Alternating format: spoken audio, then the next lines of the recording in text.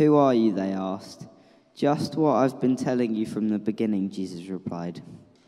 "I have much to say in judgment of you, but he who sent me is trustworthy, and what I have heard from him I tell the world." They did not understand that he was telling them about his Father. So Jesus said, "When you have lifted up the Son of Man, you will know that I am he, and I do nothing on my own, but speak what the Father has taught me. The one who sent me is with me. He has not left me alone, for I always do what pleases him." Even as he spoke, many believed in him. To the Jews who had believed in him, Jesus said, If you hold my teaching, you are really my disciples. Then if you know the truth, and the truth will set you free."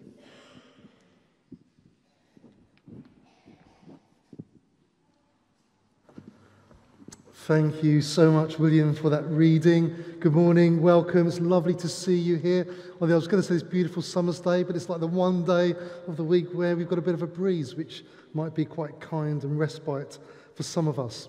My name's Alan. I'm part of the team here at St Saviour's. It's lovely to see you this morning. Before we continue, shall we pray? Heavenly Father, we want to thank you for your word, which William's just read to us. And we pray, Lord, as we pause and reflect on this, that you would speak to each one of us by your Holy Spirit. In Jesus' name, amen.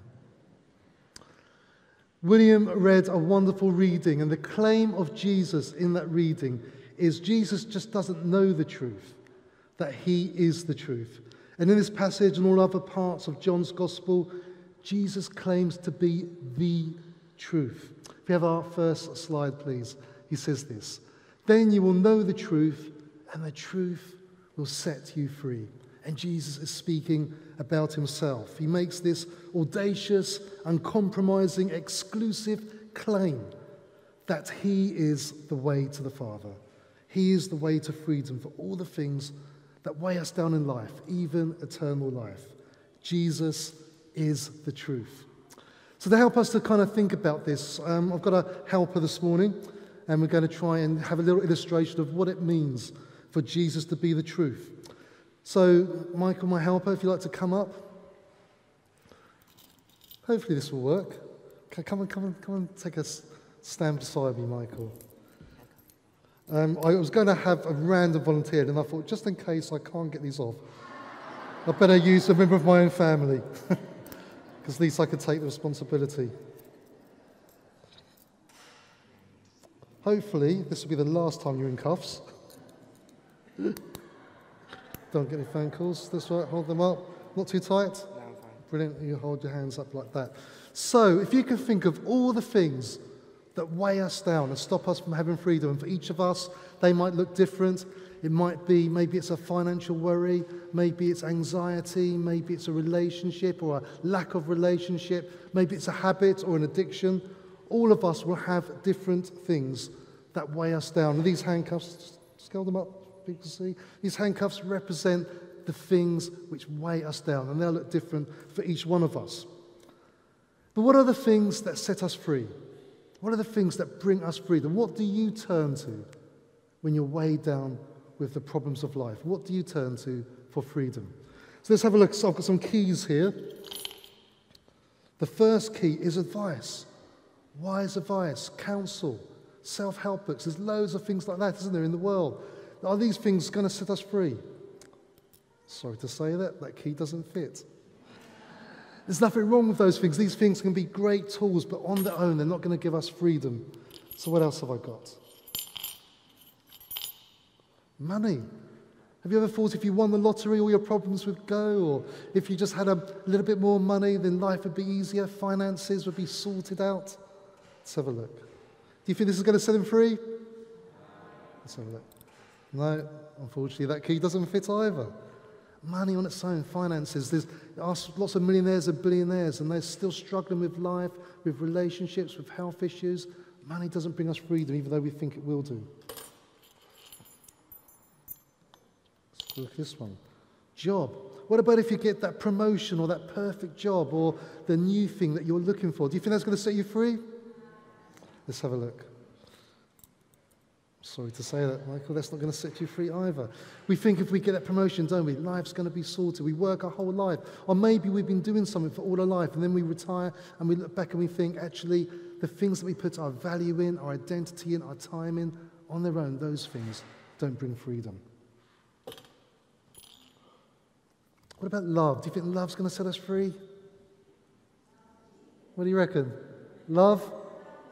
Do you think love's going to set us free? Do you think so? Love of Jesus? Well, let's have a look. I'm afraid you're wrong. It's not going to set us free.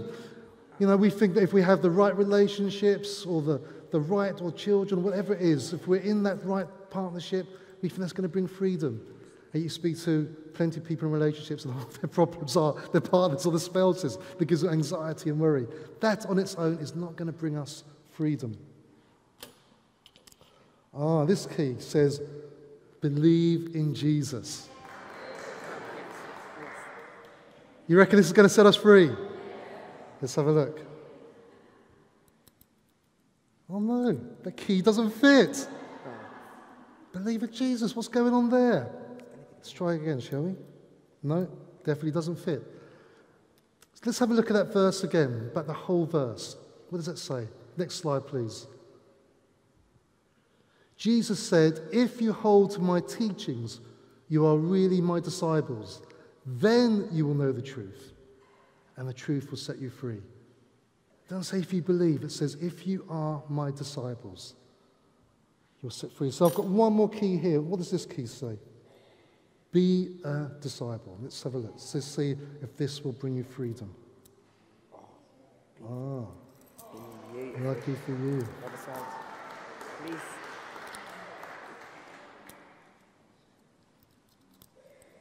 Oh, there we go. Have a sit down. If you hold to my teaching, you are really my disciples. Then you will know the truth, and the truth will set you free. And the key part of that verse is that word disciple. Be a disciple of Jesus. And I want to look at that just very briefly in 3 ways of what it means, of how you can be a disciple of Jesus. So the first thing is this: know Jesus. Know Jesus. Next slide, please. Know Jesus. For most of my life, I knew about Jesus. I was a pastor's son. I went to Sunday school. I knew the Bible inside and out. I knew all about Jesus. But I didn't know Jesus personally myself. And the thing about disciples was the disciples, those 12 that Jesus called, they spent time with Jesus. They knew him. They lived with him. They followed him. They listened to him. They knew Jesus, not just about him. He wasn't someone from a far off distance that they heard about, but they knew Jesus. Have our next slide, please. So last weekend, you might have noticed the church was a little bit more emptier than it is now because a lot of us were away at Focus, our church long weekend away. And we travelled 3 or so hours to the north of England. We pitched up our tents. It was a heat wave. The tents were like ovens. It was a real sweat fest in the tents. Many of us lived on pot noodles and cuppa soup for the week. Some of us who had a bit more money could go to the very expensive sort of booths, but I lived on pot noodles most of the week. Then we went to the big top. There was 5,000 of us packed like sardines into a big top with all that heat. It was a sweat fest. The noise was loud. The heat was really high. And then we were worshipping the Lord, and the music was so loud you can't hear yourself worshipping. And then we spent 3 hours traveling back, and we had to pay for this experience. And you think, why would we put ourselves through all of this? Because we wanted to know Jesus. And the testimony of so many people, not just from our church, but from many of the other churches, was many people encountered and got to know Jesus deeper and deeper. That's why we went to Focus. What do you do to spend time with Jesus? Not just on Sundays. What do you do Monday to Friday? How are you getting to know Jesus? Well, the good news is you don't have to travel to the north of England and be in a tent with 5,000 other people to know Jesus. You can spend time with him every day. Just spend some time reading scripture, praying, fellowshipping, worshipping, getting to know Jesus. Every day, spend time getting to know him. And if you're here this morning and you don't know Jesus as your Lord or your Saviour, my encouragement is that's where it starts. That's where freedom begins, by inviting him into your heart as your Lord and your Saviour. Get to know Jesus. That's the first thing. Then secondly, Learn from Jesus. Next slide, please. Learn from Jesus. Disciples learn from Jesus. The second thing about disciples is they're learners. They're not advanced teachers or experts. They're people who are open their hearts and their minds to learn more about Jesus. And if you look at the disciples in the Bible, sometimes they got this right. They asked really good questions. They said to Jesus, Lord, would you teach us to pray? And he taught them the Lord's Prayer, which many of us will know. And other times they got this wrong, and Jesus said, what's going on? Ye of little faith, why have you got so much little faith? Why have you got unbelief? Why are you messing up? Why are you so slow to understand what I'm teaching you? But at the end of the day, they were open to learn. They had hearts with a desire to learn more about Jesus. The difference between the Pharisees and the teachers of the law and the disciples. Well, the Pharisees thought they were experts and knew about Jesus, but the disciples were learners. They were learning about Jesus. They had open hearts and minds. They had the humility to say, Lord, teach us. How would you describe yourself this morning? Would you describe yourself as an expert or as a learner? Someone who just needs to learn more and more about Jesus. One of the things that we bought last week when we were at Focus was this Devos, it's called. It's a Bible in 1 year. And we've been going through it as a family, Bible in 1 year for teens, just looking at a few verses, spending a little bit of time each day, seeing what the Bible says for us that day, praying about it as a family, and just discussing Scripture. Have you got a devotional which you can look at? Or maybe for you it's books. I've got a pile of books, probably as tall as I am, which I've bought for this summer. I'm not going to be able to read all of them, but hopefully I'll get through a couple of them. But my hope is that I'll learn more about Jesus. Or maybe in the autumn it's joining one of St. Saviour's groups, or joining one of the prayer meetings. How are you going to learn about Jesus, not just on Sundays, but Monday to Friday, so you can grow in this relationship, because it's about a relationship. So disciples know Jesus, they learn from Jesus, and then finally, disciples keep learning from Jesus. They're people who keep learning. Someone said this: when we become Christians, we begin by learning, we keep learning, and we must never cease to learn. And the moment you stop learning about Jesus, that's the moment you stop being a disciple of Jesus. You might be an expert in the Bible, you might know your Greek and your Hebrew, you might be a great pastor or a theologian or a professor of theology, but the moment you stop learning, that's the moment you stop being a disciple, because disciples keep learning. While we were at Focus last weekend, we got in the habit, just myself and my two boys, we got in the habit of getting up early, showering, and just going off somewhere quiet and spend some time just reading a few verses of the Bible and just praying, seeing what God was saying to us. Our sort of devotional time. So one morning we were sitting on the bench, having our breakfast together, reading a few verses and praying.